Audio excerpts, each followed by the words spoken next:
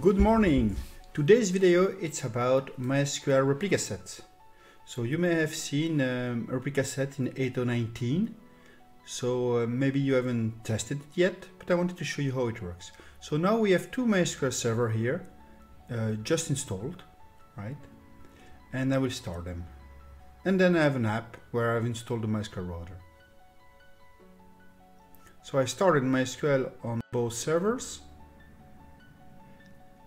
and I will connect to them using MySQL Shell.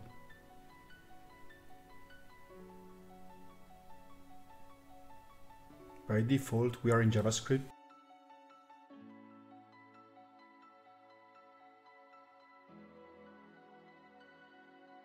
The first thing I'm going to do, I will configure the instance to be used as a ReplicaSet member. You ask me if I want to create a user or use the root user. I will create one dedicated to this. The user account needs to be the same on all servers that will be part of this ReplicaSet.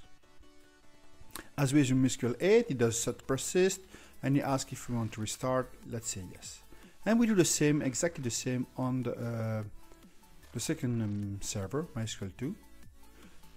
So ReplicaSet, as you can see now, it looks like InnoDB cluster, but in fact it's ReplicaSet, InnoDB ReplicaSets, meaning that we try to have exactly the same syntax or very similar syntax to be able to create ReplicaSets, meaning asynchronous replication between servers. So now I have configured the MySQL 2. I will connect using the new created user with the password I have defined. I can save it. It is not mandatory to reconnect MySQL 2, but let's do it. We're gonna use it later.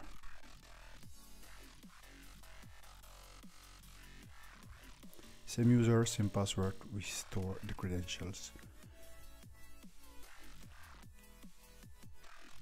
So now I will create this ReplicaSet. So I use the admin API by DBA, and I use create ReplicaSet and then give a name to my ReplicaSet.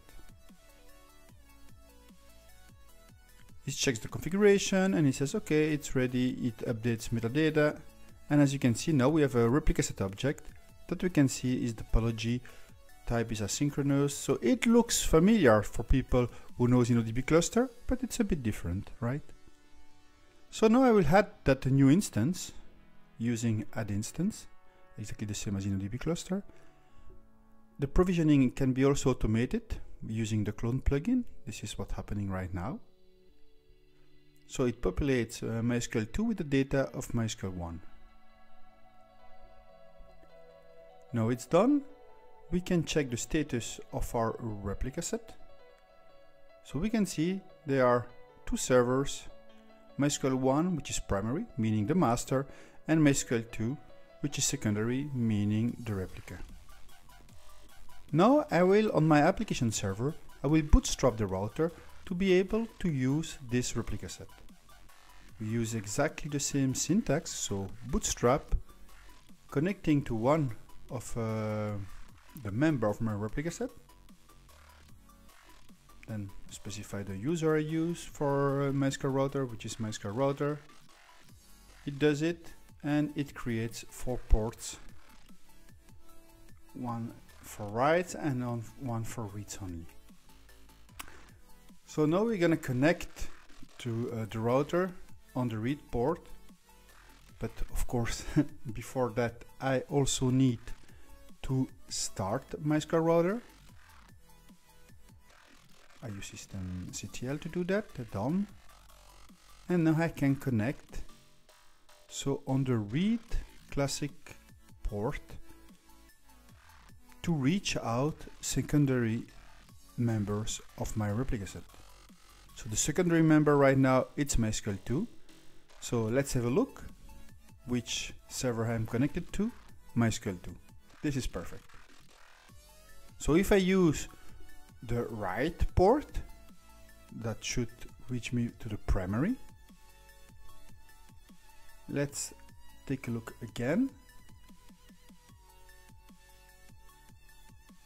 And we can see that we are on MySQL 1.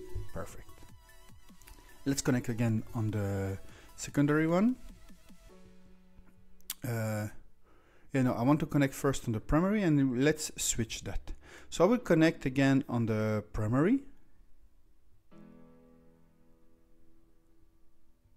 Here we are. Let's verify.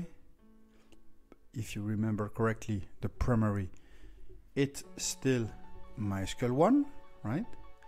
So now with the shell, I will also change that in my using the replicaSet object I have, and I will say change the set primary instance, so use set primary instance method to promote MySQL 2 as the primary. Let's have a look. Yes, MySQL 2 is primary now.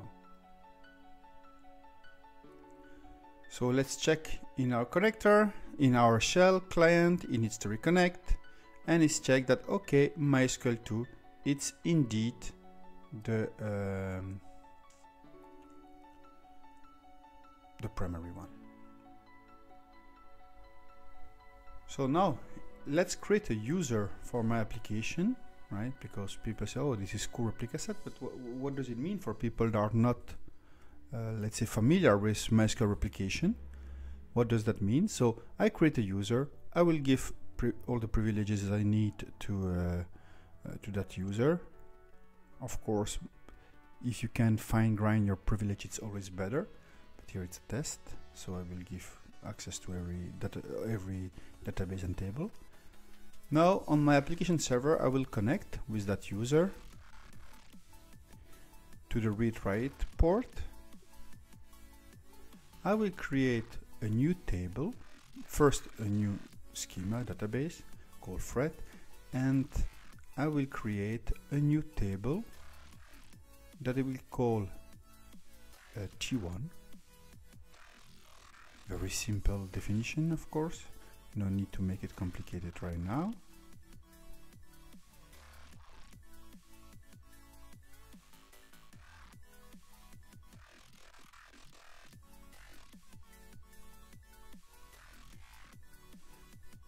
Typo, it was a bit too small to see it when I typed. I'm missing okay, done.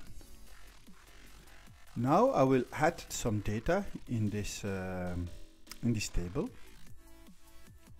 So I am connected to the router using the read-write port, so what we call the write port, and I will add some data there. So the primary is MySQL 2 for the moment. Let's see on the secondary.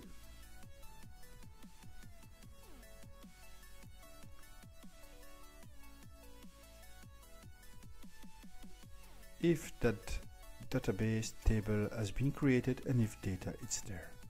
We can see data is there. Let's verify on the primary, data is there too. So it's very easy now to create replication. Thank you very much. Bye-bye.